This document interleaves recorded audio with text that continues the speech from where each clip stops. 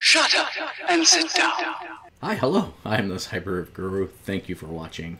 So most recently, I had the opportunity to purchase myself a new router, and I also got along with it a router table, which I had not had before.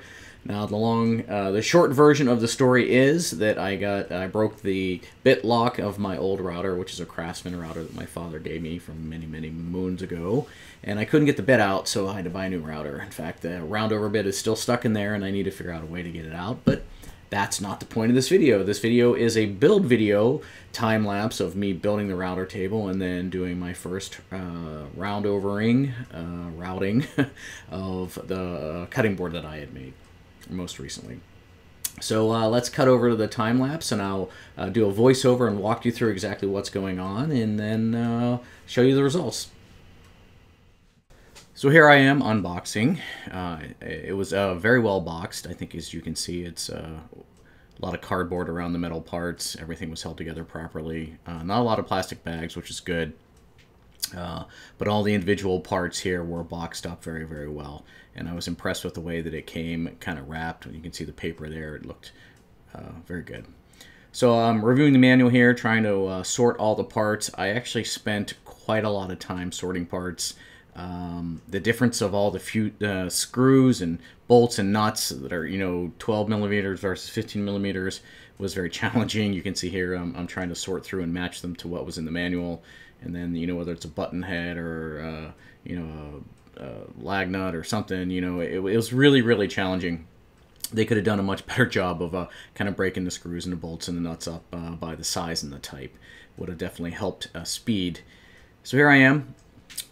Putting the top on the legs. This was very straightforward. Once you found the right bolts and you got everything adjusted, it was actually quite hard to figure out which holes. You can see I'm trying to line it up here. But once I got it adjusted, it was very straightforward. Getting the bolts in and just using the ratchet. You can see here, there I'm ratcheting the top down. And so it was very easy to install from this point. And quite honestly, this is like 70% of the job, because there's just the router plate and the router to be attached, and the plug in this particular case, which we'll be showing next. So here I am, just ratcheting down the bolts. I tightened it pretty much all the way at this point. I didn't feel that there was any additional adjustments that need to be made to the legs now that it was in place. So here is the face plate for the plug, which actually has the on-off switch as well as the plug for the router, and one other receptacle. I'm not entirely sure what that might be for. I guess if you use a light or something. But you can see me here kind of reading through the manual, trying to figure out which one of the right bolts were. Again, it was really challenging, and then trying to get this attached with one person without anyone else to hold it was a little bit challenging, and then it kind of just dawned on me that I can put the bolt and nut in and screw it together and then just slide it in. There's two little slots there. There's no holes, so that was kind of a V8 moment for me while installing that. And then I'm going to pull the top up here real quick. I just install it on the top. Same sort of situation, just got to line up the holes.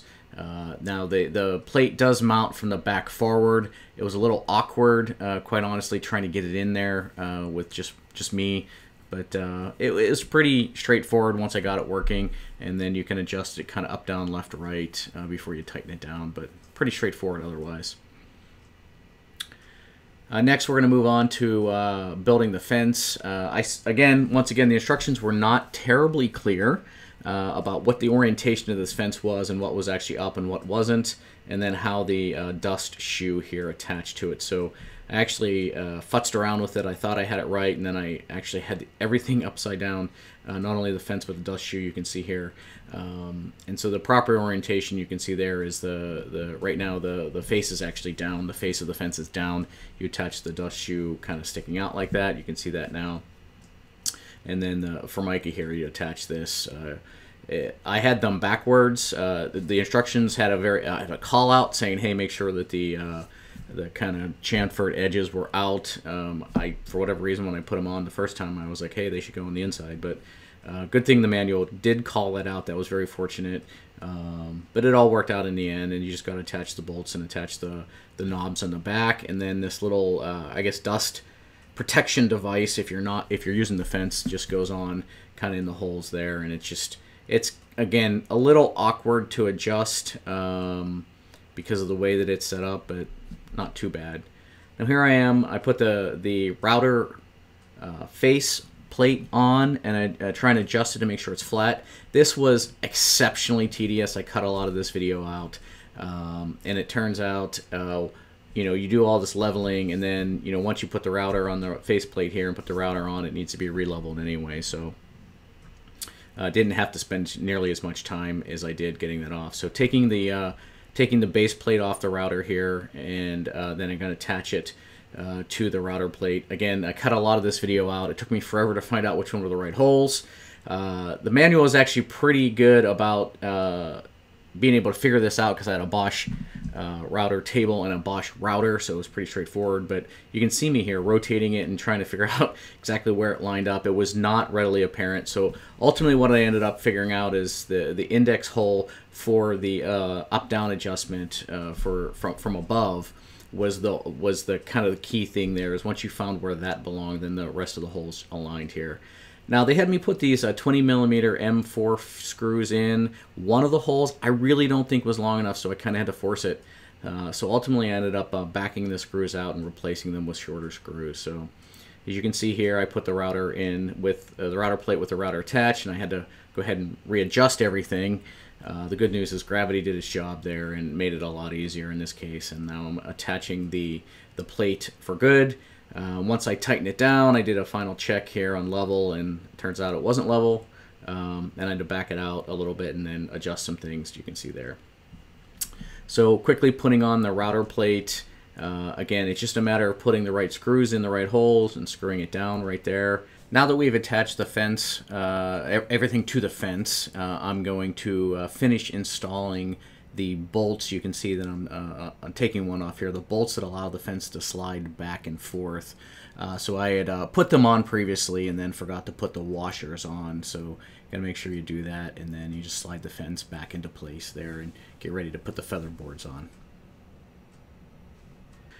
So here we go. Next, I am attaching the feather boards to the faceplate of the router. Now they're just temporarily pushed all the way to the top here. If so, I ultimately ended up taking them off because I don't really need them just hanging out there. But I just wanted to make sure I knew where they were going to fit and how they fit in. So you can see the feather boards there, and ultimately I just took them off and threw them in a little bin on the side near the end whenever I was actually going to do some routing.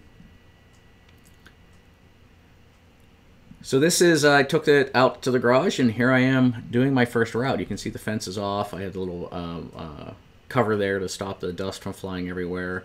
I didn't have any sort of hose attached. I just had my kind of hose hanging in the back there, trying to suck up as much as I could, which clearly it's not doing. But it worked pretty well. One critical mistake that I made is that the router speed was set too low, so I was getting some tear out, which I wasn't expecting. With this router, you can adjust the speed, so it really needed to be a much higher RPM. Final step is just to take the dust right and suck everything up, and then we're done. Okay, well, I hope you enjoyed that video. So I showed you the full unboxing, the full building. Overall, the build actually took probably close to 4 or 5 hours. Predominantly because I spent most of the time reading the manual, trying to figure out which bolt to use for which hole and which nut, because there's different nuts for different bolts and whatnot. So I definitely would say that if they were to maybe package the bolts and nuts differently and maybe put them according to the progression of the build, it would be a lot easier to build. It probably would only take an hour at that point, but the longest part of time really was between sorting it and then leveling the build plate, the router plate there was probably the longest amount of time. Overall, so far my impressions are pretty good. I was really, quite honestly, underwhelmed with the results of the router. Again, I think that's because I had it set way too low in speed. My old router was 1 speed, full on, or full off. So I guess that's 2 speeds at the end of the day. But adjusting the speed hopefully will help make it a lot better for the next time. So I'm going to do some more work on it, and if anything magical happens that I feel that I need to report out, I will. But otherwise, I would recommend the router table and the router. It looks like it's going to work out pretty well, and that's what it is. So if you have any questions or comments, please leave them down below.